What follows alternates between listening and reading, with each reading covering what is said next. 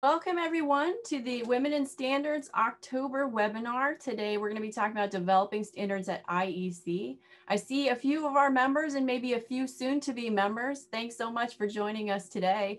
Feel free to use the chat throughout the presentation to bring up the topics that are interesting to you, to ask questions to our presenter. And at the end of the presentation, we'll go into the Q&A and I'll be picking out your questions to ask.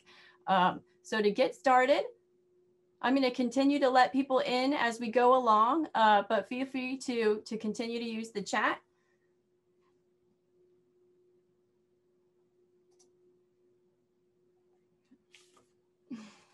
Thank you to the Women in Standards sponsors who support the organization's programs and events. Without your support, we would not be able to provide the level and caliber of education, content, and resources that we do.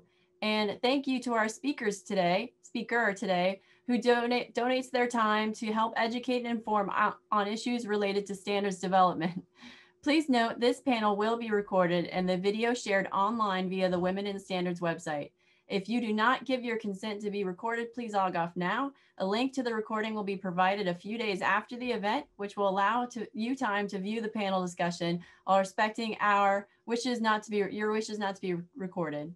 Also, I kindly ask that you turn off your cameras and mute your phones. Throughout the presentation, use the chat function to ask questions and to share information. All questions can be posted and we'll be reviewing them at the end of the presentation. Today, we welcome Jan-Henrik Tiedemann, head of the IEC Academy and Capacity Building at the International Electrotechnical Commission, IEC. Today, Jan-Henrik will be providing an introduction to IEC, discuss the IEC standards development process, and provide insight into how IEC approaches international standards development. So welcome to Jan-Henrik, and I'll be turning over to him right now. Yeah, good morning, everybody. Thank you so much for the invitation. It's a pleasure to introduce IEC to all of you. And I will just take the remote control. Okay, I have it now. Okay, let me see. Very good. Perfect. So thank you very much, Karin. I will start the presentation. You already introduced me. So my name is Jan-Henrik Tiedemann. As you can hear by my accent, I don't get rid of this anymore. I think I'm from Germany. In my career, I've been working for DIN, for the National Standards Organization in Germany. I've been working for ISO for many years. And now since 2011, I'm working for the IEC. My function at the IEC is training, so building projects, some innovation projects, and I recently created a new function within the IEC, new department, and this is the IEC Academy. So we are training. And in this function, we've been around the world to train also countries on standardization, encourage people to participate because standardization is transparent, shall be open. And in this function, I want to give you an introduction to standardization. I hope it's interesting and please feel free to ask any question about this. So thank you again, and let's start. Standardization, of course, international standardization, we are a part of this, and you probably have seen these logos. So IEC, ISO, ITU, these are three international organizations participating in standardization, developing international standards, consensus-based standards.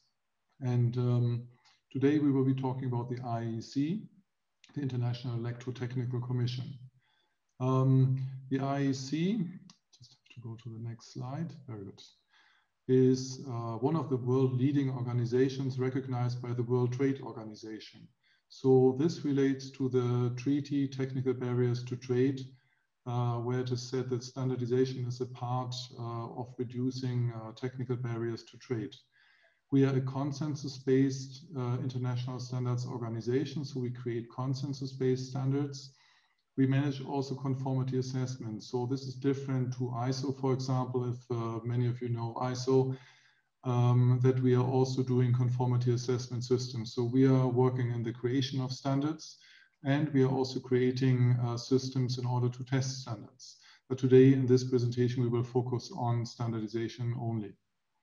And the IEC is covering all electric, electronic products, systems, and services collectively known as electrotechnology. We have a vision, and this is part of our master plan. As an international organization, we have a master plan. And our vision is IEC everywhere for a safer, more efficient world. And while this might first sound like a marketing claim, if we look into this, IEC everywhere, it means that an international standard only has a value if it's used everywhere, if it's accepted by all countries. So this is our highest goals, that we create standards of value for everybody. And then for a safer and more efficient world. And this, in one sentence, basically shows why we have international standards. So first of all, it's for safety. And safety is really important. If you just see currency, if you see the power plugs, safety can be very different in the US and in Europe. While in Europe you have 230 volts, the risk for human beings is the risk of an electric shock. While in the US you have 110, and there you have a risk of fire through to overheating. So risks are different, and IEC is taking care that risks are internationally taken care of. And then it's about efficiency, energy efficiency. You know that we are having more and more consumption of electric power, so we have to look into efficiency. So IEC standards are caring for more efficient use of electric energy, of resources, and also of alternative energies. So the scope of the IEC is basically to strengthen the global trade in electronic devices. Innovation is very important, so we are supporting innovation through standards. Also the electrotechnical infrastructure development, smart urbanization, smart cities, smart grid, transportation, energy access, and efficiency. Energy access is very important for the sustainable development goals, because if you have access to energy, there's a direct relation to less poverty. So this is also very important, and security of people and the environment. So everything electrical, electrotechnical, we're doing standardization here. Strategic objectives is the market and societal relevance, to have a business model which is sustainable, to be a flexible organization, and to have agile operations. Because especially electrotechnology, you have a lot of things which are rapidly changing, new technologies, if it's just going from 4 to 5G, but also many other things. So we have to create standards which are valid, but we also have to act agile, and we have to be very flexible to respond to the market needs, to the industry, to the consumers and others. We are a global knowledge platform, so you can call us like this. And currently we have 20,000 experts internationally who are working in our committees. We have around 200 technical committees and subcommittees, around 10,000 international standards, and through conformity assessment, around 1 million certificates issued. And if you look at these 20,000 experts, these are just the experts sent by their countries to participate in creating international standards. Of course, in the countries, there are many, many more experts working on the national viewpoint, the consensus, and all the national comments on our standards. So it's a huge effort. There's a huge community of experts who give their time and their interest in creating these standards. So this is the global reach. We have 173 countries, and somebody has seen, I think in our communication department, somebody has seen that we cover with this over 99% of the world population and electric energy generation. So we have a pretty good reach for the time being, but of course we are continuously looking for more participation. And then just looking into the countries, looking for more participation, we have members. So the 173 countries, these are members who are participating at IEC, and we have affiliates. These are developing countries, developing societies. We call them affiliates. We don't call them developing countries, because some of the developing countries already became IEC member. And here you can see the new members from the last 2 years. So you can see that more and more countries also become an IEC member.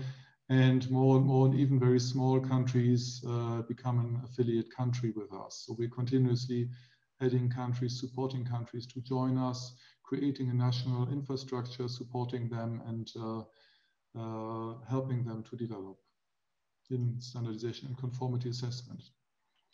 I'm right now in Geneva, here in Switzerland. It's a rainy day. We have now 3 o'clock in the afternoon, so I'm happy for you to be in the morning. And we also have other offices. We have one office, the Regional Center of North America in Boston.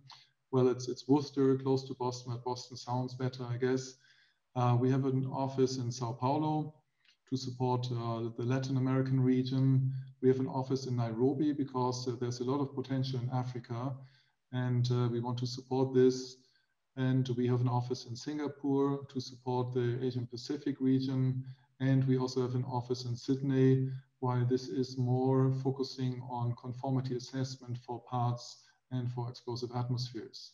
So you see that we can be active in all time zones. We have technical officers and support available at all times to support our communities and our committees. Also, we are working together with regions. So we are working in Europe with CENELEC, this is the European Standards Organization, AFSEC in Africa. A few in Asia, then we have FINCA, CrossQ, COPAND, and other organizations. So we are supporting and we are in regular contact with these regional corporations and organizations.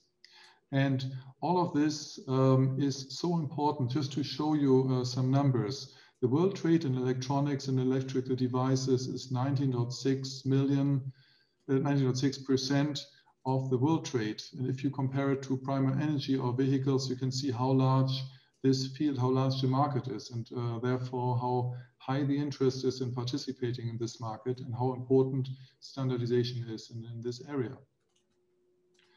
We have different types of memberships, and I already mentioned membership and affiliates. So we have the full members, associate members, and affiliates plus. Just clicking through this, oops, and I was a bit too fast, so I'm going back. At least I try to.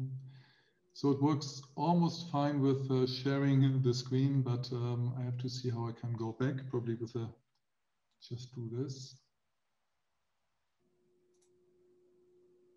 Thank you, Karen. Great. Okay, I was a bit too enthusiastic, I think, with the slides. So thank you very much. Let's go to the next one. Very careful now. Yes, I was talking about the types of memberships. And this is a click through, so I better do this slow. So once we start with the affiliates, so usually in the membership process, we start with affiliate countries. And affiliates, this is not a membership, so it's a free program to support the establishment of standardization and conformity assessment in developing countries. For this, we have a specific program and support and mentoring from different countries and from us to make sure that developing countries can fully participate in standardization. The next step would be an associate member. So this is a reduced form of membership where countries can participate, P member being an active participating member of 4 technical committees. They can already vote on the 4 technical committees, so we are supporting them to get more active. And it's very important to have this step because in the countries, of course, they have to establish their national infrastructure. They have to make sure that they have mirror committees. They have to make sure that they get experts on board from all interested parties, universities, consumers, industry, and others, regulators. And once they have this, once there's a good infrastructure, then they can become full member. They can be a participant or observer of all technical committees, may vote on all standards, and may submit comments on all standards and governance documents. And what is not written here is that also once you are a full member, you can also sell standards. You can, have national standards out of IEC standards. So there are many options, but this is a careful way to make sure that these processes are well established. They have a very good background of experts when they give comments, and others. Yes, go to the next slide. Okay, full access to publication, that says it. Then I already mentioned that the backbone, so to say, of international standardization is laid down by the World Trade Organizations, the principles. In the link, you see the TBT agreement. This is the 2015 version. There might be a newer version right now, which mentions standardization and conformity assessment as an essential part for technical barriers to trade, or against technical barriers to trade. And here we have the principles. So transparency, obviously, standardization, international standardization is not a closed club, but it's very important that all interested parties can participate. So openness, impartiality, and consensus. And consensus here is really the key word for creating standards. And if you see later when I explain the principles of how to draft a standard, the consensus principle is the most important principle for us, because consensus means, and usually when I do a live presentations face to face, I always ask people what is consensus, and sometimes people say it's a full agreement, but it's not. We define consensus as the absence of sustained opposition, which doesn't sound as positive as full agreement. So consensus really means that obviously when you do a meeting and an international standards meeting, every party, every country comes with different ideas. Everybody gets the message from home, please make sure that this will be part of the standard. But of course, sometimes we can't put everything into the standard, so we have to reach consensus. And the art of reaching a consensus really is very important to understand this, to practice this, to have the soft skills to reach this, because this means that you as a participant in the standardization process can be very efficient and can be very good. So learning this consensus principle is very important. It doesn't depend on how many people are participating in the meeting. If there's a good expert and she can really give the good information and can convince people, then this will be part of the standard. It is not important how much people pay, because for us, everybody pays something for participation, but you don't pay in order to get your opinion. You really have to reach a consensus. This for the first stages of creating a standard. So this is really very important. And then of course, effectiveness. Standards have to be effective in relevance. We don't create standards so that we can have more money and we can sell more, but we create standards if they are effective and if there's relevance, if they're really needed by industry, by governance, by consumers or regulators. Coherence, so standards have to fit together. And you can see that the World Trade Organization equally mentions that the concerns of developing countries have to be addressed. So this is why we have the affiliate country program. So this is really important to understand the background of international standardization, IEC, ISO, ITU. Then we have the directives, and the directives, these are our key documents for standards creation. And what you can see here is you see the ISO and the IEC logo. So in fact, we are sister organizations. Looking into the history, IEC has been created in 1906. And I think the first General Secretary of ISO has prepared an organization which later became ISO. So these organizations are very close. First IEC 1906. That was a result of a World Fair in St. Louis in 1905, where all these electric machines were the big new thing, were the big new technology. But people saw that the developers created different currency, all the screws and mechanical parts were different. So people saw obviously that there's a need for standardization. And as a result of this, 1906, the countries decided that the IEC should be created. So we have been created since then. Short excursus into the history. I didn't cover this today because I wanted to focus more on the process. But you can see directives part 1, same ISO IEC, and you can find them on our website for free download. This has the organizational structure, project management. Here you find the definition of consensus as the absence of sustained opposition, voting principles. In the later stage, we also do voting, and some specific structures. IEC has some specific structures of systems committees, the whole systems committees area TC100. We have one participant for TC100 today, CISPR. Then we have the Directives Part 2. And Directives Part 2 basically explains how to draft a standard. So, excuse me, here we have the requirements. We have normative and informative elements, the document structures explained, then the reference material listings, and also the graphics and terminology rules for standardization. There is some different terminology for standards. So in a standard, you would never see there must be something done, but you always see there shall be something done. So there's a specific language used for standards. And at the IEC Academy, we have modules about drafting standards, and there we go more into the details. But this, for the time being, ISO IEC Directives Part 1 and Part 2, together with the specifics for IEC, and then there's an ISO version with the specifics for ISO. This basically shows the structure of our committees. So every technical committee has a secretary and a chair. And so these are the people leading the committee. And a chair usually is a well-established expert.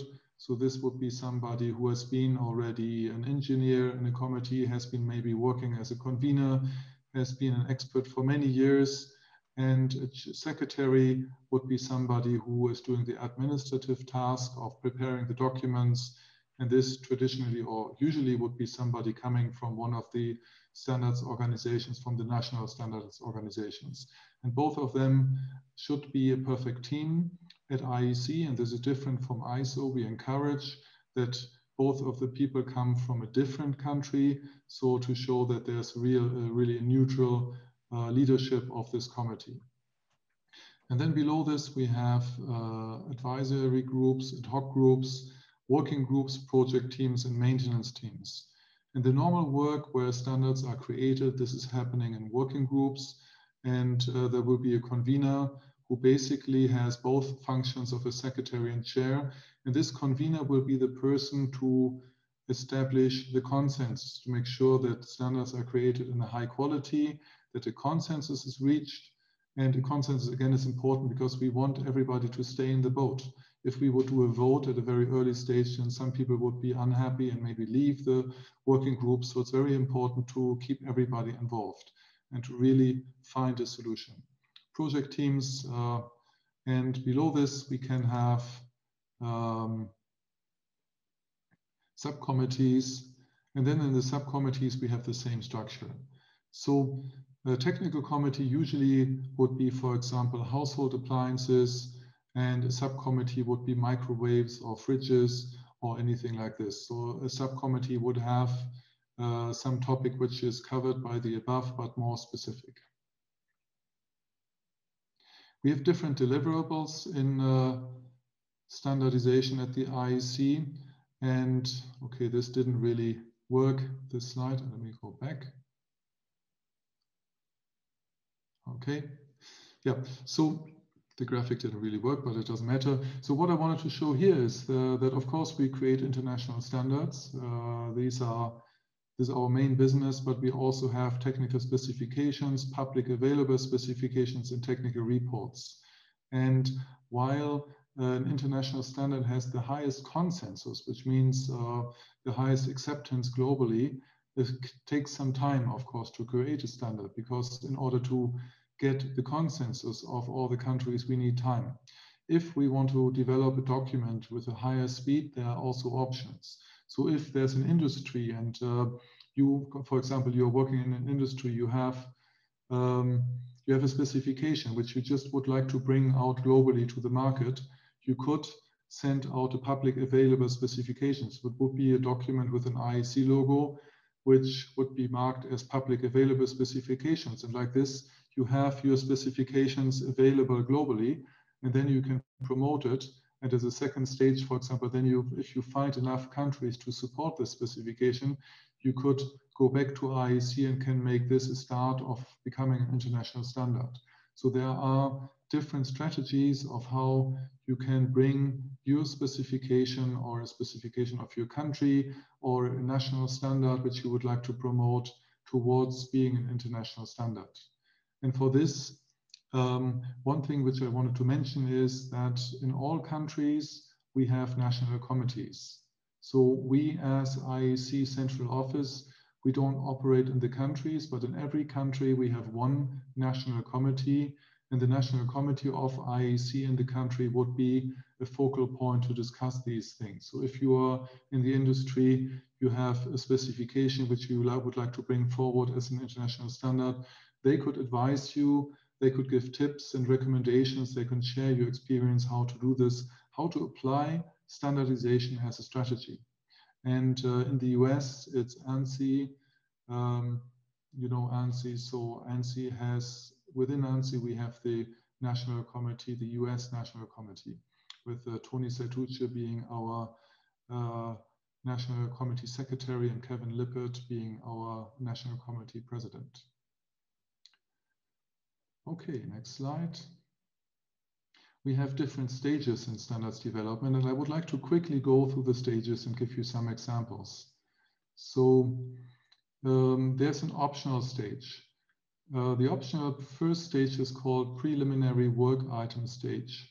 So if somebody has an idea or need for a standard, and when I say somebody, this could be a company, this could be even the committee working on other standards, because if you work on a specific standard, you might see that there's a need for another standard. Or this could be a national committee saying we have a national standard and we would like this to be an international standard. So there are different options, but if you feel that you're not sure that there's a real need, maybe there's a need for the region, maybe there's a need for a country for this standard, but if you want to find out if there's a real international need, you would add this to a technical committee as preliminary work item. And then there will be studies to find out if there's a real international need for the standard. So this is an optional stage. The usual first stage would be the new proposal stage. At the new proposal stage here, we would have a proposal for a standard, and yeah, so there would be a proposal. So imagine you are in the US, you are working for an industry, you have a specification or something you would like to promote as an international standard. You would go to ANSI, you would discuss it with Tony Sertucci, Kevin Lippert and the team, or with many others. The US NC has a lot of very good experts, and you discuss it, and once they agree, they would propose it to IEC as a standard, and then the proposal would be submitted also to other countries, to other participating members of the technical committee. They can comment and they can agree to say, yes, we would like to participate. Of course, before you would do this, it makes sense to already speak to other countries. And maybe the national committee would recommend to already informally maybe speak with some other countries, say, hey, we have a good idea, would you like to support that? And then if you know that you have enough countries, you could do this, and then this would be voted. And if you have a 2/3 majority of participating members in the committee, and also members who say we would like also to send experts to participate, then this would be the team already, the working group who could work on this. And since you propose this new work item proposal, you can also decide on the project leader in most of the cases. And then we have a plan. So we have the need, we have a draft probably for the standard. We have other countries supporting this, and we have the experts sent by all the countries. So now it means we can start drafting the standard. So it goes to the next stage. And the next stage would be a working draft. So here that will be the first time that all the experts sent by the countries would meet and then discuss the standard. So here, traditionally, if you have been selected being an expert, then I'm talking about pre-COVID times now, you would travel to this meeting and basically we had meetings where the working group members were meeting face to face, probably initially, but also, of course, we also do online meetings with the discussions.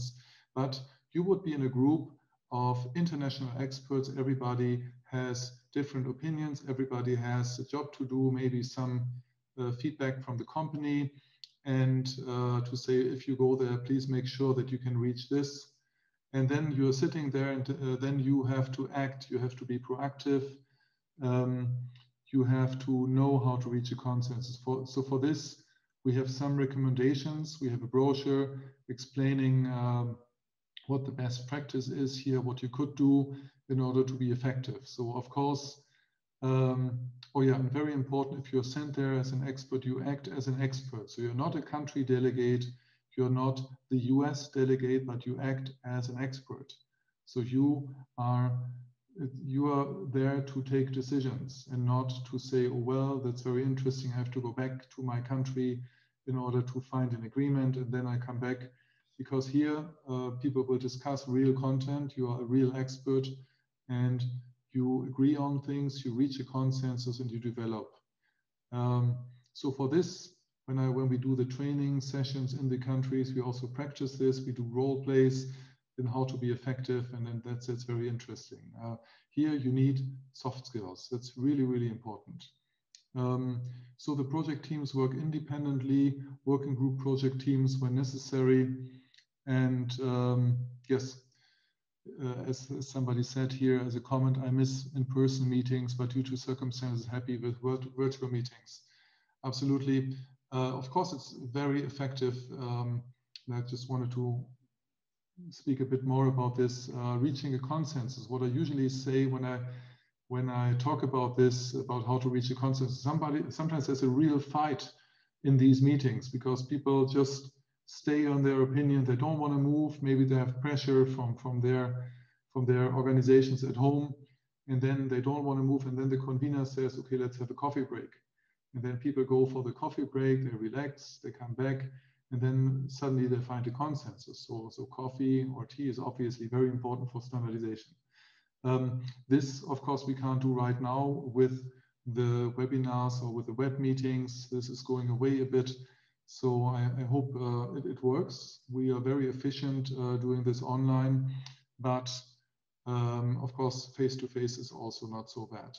But what we can see is now there are more experts participating in these working group meetings, and also the experts who are usually have to stay in the company because they are very important engineers and they cannot travel because they're very much needed.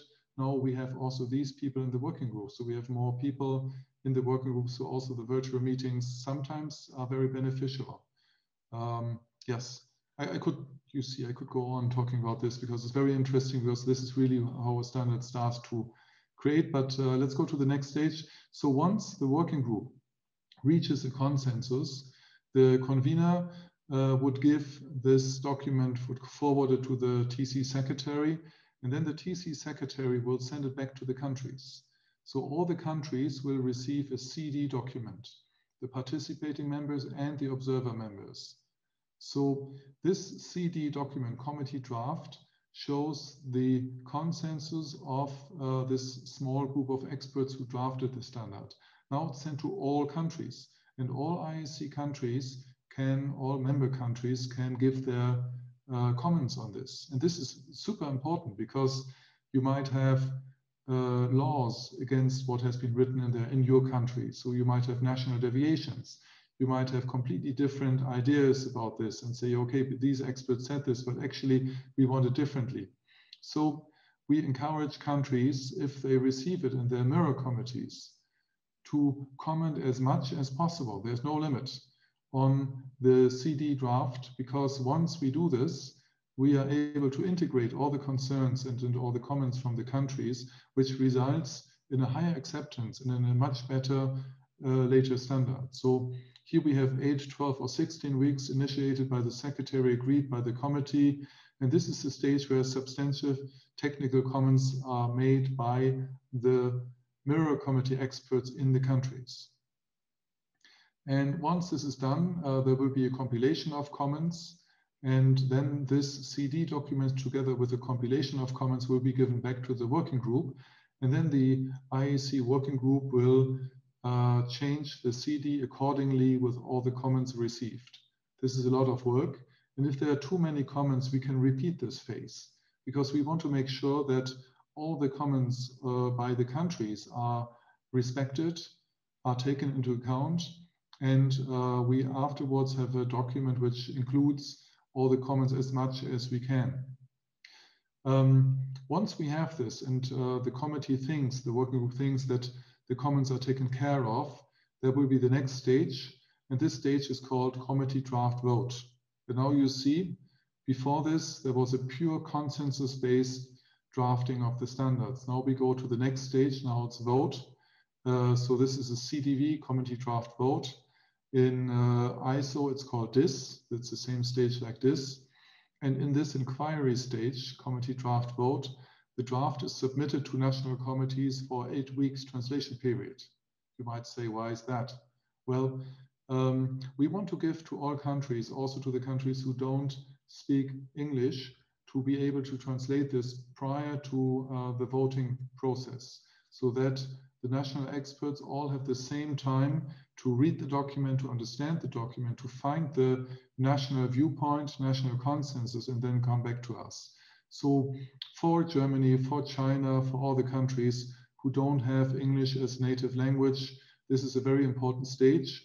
And once the translation period is over, there will be a 12 weeks voting period where countries can discuss and can decide on how their viewpoint is.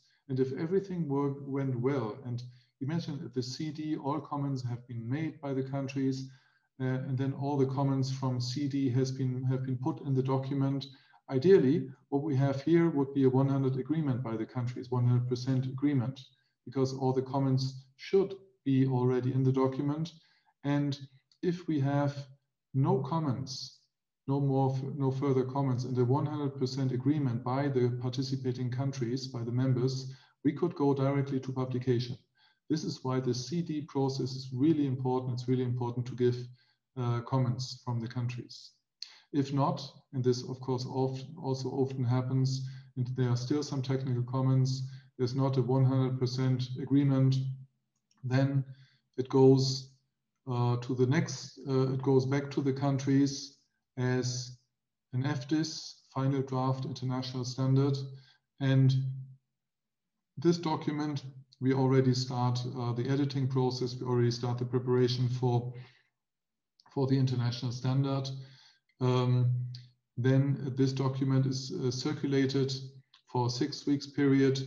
And this document, there are no technical comments allowed for the national committees who vote yes, because we don't want to hear yes, but could you please change a little bit? Because if everybody says that, we have to go in another phase. So here, no technical comments are allowed from NCs who vote yes. NCs who now, after all these processes, vote no, must give a technical reason why at this point they still disagree with this draft standard. And we did a consensus here because countries said yes, but if we have comments and we basically agree on the document, so now there's a side rule that countries, okay, they can give comments, but the comments would not be taken into account for this standard, for this draft, but for the maintenance, which will happen in a few years. It's a bit complicated, but I just wanted to mention this. So basically, final draft international standards, you can say yes, you should not give comments. You can say no, you must give a technical reason. And then once this final draft international standard is voted by a 2/3 majority approved, then we go to publication. So then this document will be published as an international standard. So the allowed time to publish it is within 1.5 months, and our average in our editing department is 1 month. So what happens here is that the standard is created. The standard will be made available on our library server. And now all the countries who are a member of IEC can take this standard as a Word form and can start a national adoption process of the standard. So they can decide that this standard also becomes a national standard in the country. And now, if the country gave all the feedback at the CD phase, basically they just have to put another cover page and this would be a national standard. If they have been inactive and they suddenly see, oh my God, we have a lot of national deviations, we can't use the standard like that, they have to rework parts of the standard, they have to put another page saying these are the national deviations. They have to do a lot of work in order to use this as a national standard. So there's a huge advantage in being very active at the very early stage of the standardization process. Now, just repeating quickly the steps I just mentioned. I hope this works here online. Yes, so we have the preliminary stage, the proposal stage, preparatory, committee, inquiry, approval, and publication. And here you see a decision by the technical committee is to say, okay, this preliminary work item is fit to become, so we would go to the next stage. Then here is a decision by the technical committee to repeat the CD if there are too many comments, and also to say, okay, now the CD is ready, now we go to the next stage. And as P members, participating members, as countries' actions, the actions you do in the country, go back again. Oops, it was moving from alone. Okay, so if we go back again, this is what you do as a country, as a participating member in the US. You would say, okay, we agree on this draft and we send resources, we send experts. So this would be an action. Then, of course, to comment at the CD phase, to comment and vote, and to vote on the final draft international standard. So you can see here, this is the stage, the action. This is done by the IEC technical committee or subcommittee, and this is done by the country, by the P members from the countries. Here you see some graphs, and you can see that this is our output, was our output in 2019. So you can see in 2019 we did 477 standards, technical reports, 53, technical specifications 39, and we didn't do public available specifications. So this is not so many are using this, but it's a good recommendation if you want to promote a specification from your country. Average development time is still 32.5 months, but it's very difficult to speak about average development time because we have a standard about copper, the material, which have been created, I think, in 1916. They've never been changed since then, but we are still updating the standard. And then we have standards which are about 5G or very new technologies. And really the speed of how a standard is created depends on the interest of the industry, of the regulators. Because if there's a technology where a standard is urgently needed, of course, a lot of experts would heavily work on this, while at other standards, like I don't have an example right now, it would take more time because there's no urgency. So average is difficult to speak about this, but still average 32.5 months. To talk a little bit about the maintenance, we have a maintenance of standards. Of course, an IEC standard is not valid forever. And we decide at the CDV stage about a stability period, which means that the committee says this standard is planned to be valid for the next 5 years, 6 years, 7 years. So it's between 3 and 12 years as a decision by the committee, and the stability date defines the end of the stability period. So if you see if in 1 year we have the end of the stability date, then the secretary would start a maintenance review process to see, do we have to change something in the standard? Do we have enough experts to change it? Or is the standard used at all? Or can we withdraw the standard? So there's a process taking place. I know it's different at ISO. At ISO, there's a systematic review of 5 years, while at IEC, it depends on the technology. We don't have to review copper as a material every 5 years. So here, of course, the stability period would be longer, but then for modern technology, for networks, for alternative energies, this would be a shorter period because there's a lot of development in the market. Then meetings, this is also very important. We have different types of meetings. We have the technical committee, subcommittee, plenary meetings. And in these plenary meetings, usually decisions are taken, like the new convener is elected, or there are reports from the working groups to decide if something has to move faster. Many decisions are taken. And in the plenary meetings, you have participants who are representatives from the countries. So you have delegations from different countries, you have a head of delegation and then others, and they would vote on decisions taken in a plenary meeting about the work of the technical committee or subcommittee. And here at IEC, every country has one vote. So China and Chile, they both have one vote. Every country, one vote. And then you have working group meetings, and working group meetings are different. In working group meetings, the experts are nominated by the National Committee, but they represent themselves. So if you have somebody from UL participating in an IEC meeting, she would represent herself as being an expert. The same for Corning, the same for Siemens, the same for any organization. This is important because we are discussing content in the meetings and we have to agree on something. And if you are a delegate by your country, but not a real expert, you cannot reach a consensus in the meeting. So first of all, working group experts are representing themselves as an expert. They can take decisions. Of course, they might get some homework from their companies, from their national committees, but they are nominated by the NC and represent themselves. So this basically is the end of my short overview. I could go on for hours, that's for sure. And we do a lot of presentations like this. We do a lot of training at the IEC Academy.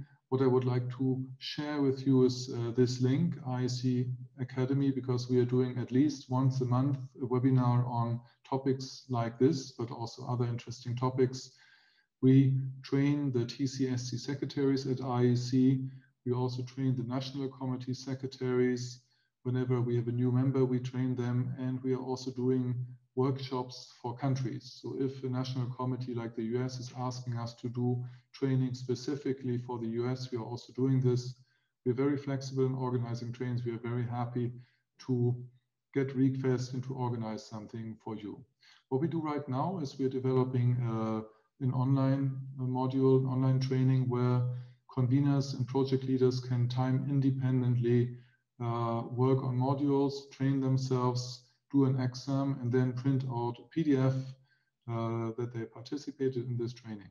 So this is something we are almost ready to announce, and I think in the next 2 months we will have this ready so that IEC conveners and project leaders can have a proper course on their own time.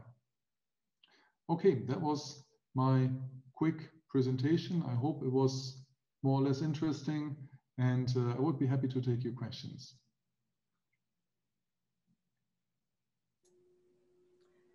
Jan-Henrik, so wonderful of a presentation. Thank you so much for speaking with us today. I think we all can see why you are the head of the IEC Academy.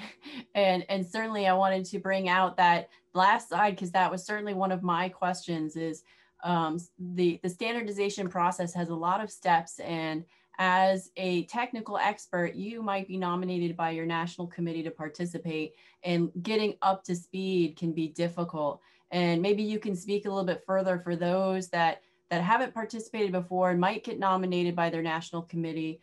You know, tell us a little bit more about those modules and those trainings that you offer to help get those individuals up and running. Yes.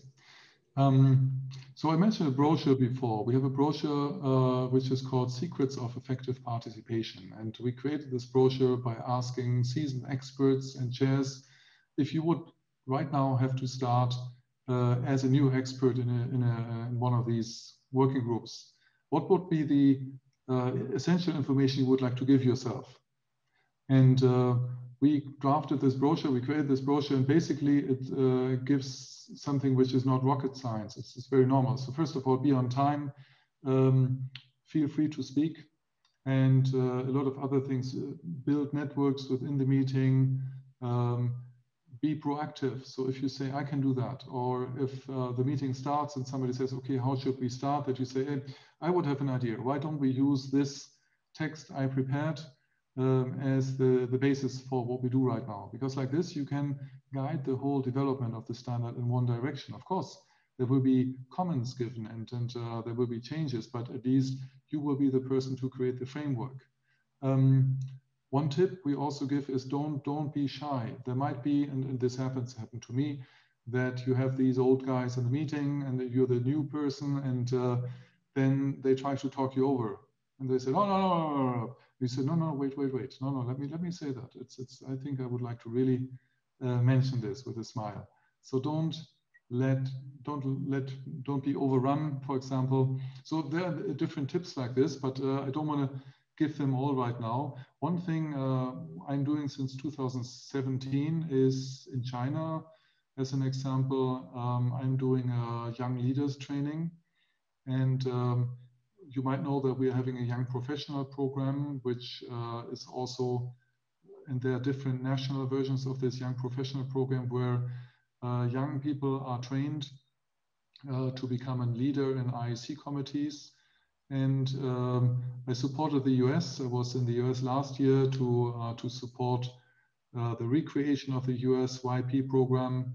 But in China, we are really doing it to the maximum. So what we do there is I developed a role play where people can practice consensus, but I also see them when they do presentations, and I encourage them. And there's a very interesting learning curve in China. This is why I mentioned this. Last year, I was just within the meeting and suddenly somebody said, oh, we don't have enough men. I was like, wow, that's the first in standardization. I'd never heard that before.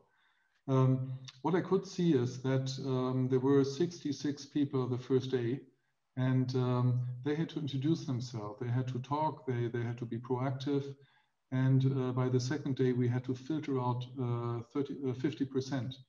There were no men left. And I was thinking to myself, how does this happen? And I saw that because in these role plays and in these interactions, soft skills are so important that we were in a situation where really we could see who in China has much better soft skills and has much better diplomacy and communicating. And this is so important in these meetings. And I would really like to encourage people practicing this, because basically, of course, you have to be an expert, but if you're just an expert and you're just saying, this is my expertise, you would go nowhere.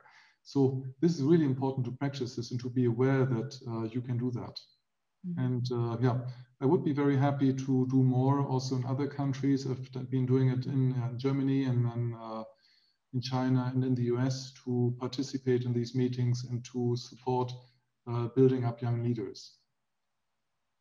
Excellent. Thank you for that. It sounds like you answered quite a few of the questions in the chat related to, Women in Standards. We work very hard to educate and to bring visibility to standards to so many different groups of individuals, including consumers, different industry, the general public, researchers. And often they say in the meetings, when they do get invited and they are able to participate, they might be the only one in the room representing that segment. And so it's difficult to convey their opinions and have them heard because perhaps the rest of the group is looking at it from a different perspective.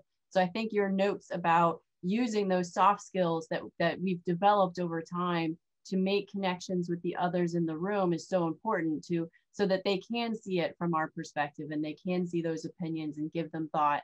And maybe as a final question, we did have one talking about transparency. And certainly from the international perspective, the national committees kind of run that. And so it can be difficult for others to see, what are the technical committees working on? What status are they in? How can we get involved? Maybe you can speak to that a little bit about what is the transparency for us looking at those technical committees to see what are the projects and opportunities. Yes, thank you.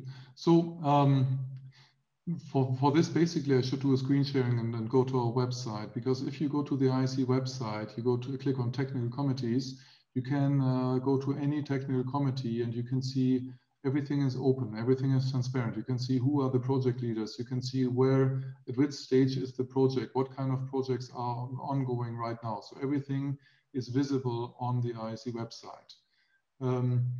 This is a huge effort in transparency. You can't download standards. No, you can't do this, but you can do anything else. You can see what countries are involved. Is this important for us? What kind of drafts are done right now? But of course, if you are in the country, you might not say, hey, today I would like to go to the IEC website. I have no illusion, so this might not happen quite a lot. Here I see very much here would look at the national committees. It's very important for the national committees also to promote the availability and the transparency of standards. That it's really open for everybody to participate from the countries. And if you can't be sent to the international meetings, that at least you are able to participate as a national expert and give your input. We also have a public commenting platform on the IEC website. So here you can log in. You don't have to be a member of anything. You just go to public commenting on the IEC website. You can create an account yourself. It doesn't cost anything. And then you can see all the current CDVs. You can't download them because we didn't want to have the risk that people download a CDV and develop and then say, this is a standard, build a technology on that, and then there might be accidents happening or whatever. But all our CDVs through this platform are completely open. You can go there, you can create your login, and you can have a look at all the current CDVs. You can search for topics which are interesting for you. You can even comment on this, and then your comments get forwarded to the USNC if you log in as US. And then it's up to them to contact you and say, hey, thank you for this comment. Would you like to participate? So I encourage you to have a look at this public commenting platform and just to have a look at the CDVs because they are transparent in there. They're open. You can have a look at them. Perfect. Yes. And I don't know if everyone on the call knows this, but Women in Standards does track the IEC commenting platform, and we include that in our weekly tweets out to the membership with lists of what documents are out for comment. So if you haven't visited the Standards Out for Public Comment webpage, please take a look. You'll see all the IEC documents that are currently open for comment and their due dates, so you know when to take a look. And there is a link to the IEC website there as well, so you can easily find how to sign up for those e-newsletters. I get them every week. They come like clockwork, and it's easy to click on the link and go to the page. So definitely check that out. So at this point, we've got a minute to go, and I would like to offer a thanks to Jan-Henrik for the amazing presentation.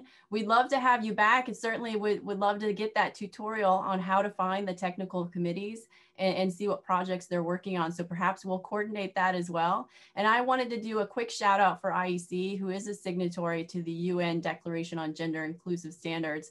We're so excited to have your participation and efforts to bring more individuals into the standards development process and to consider how to make standards inclusive of all genders. So a big thank you for that. And certainly we look forward to future presentations. Everyone take a look at the IEC website and their training programs. I've been to a few of the modules. They're very interesting, so check them out. And I will give back the rest of your day, but check out the Women in Standards website, consider joining as a member, and certainly visit IEC. The recording will be posted to the Women in Standards website in a few days, and I'll make sure to send out an email to all of our registered attendees so that you know where to go to find it.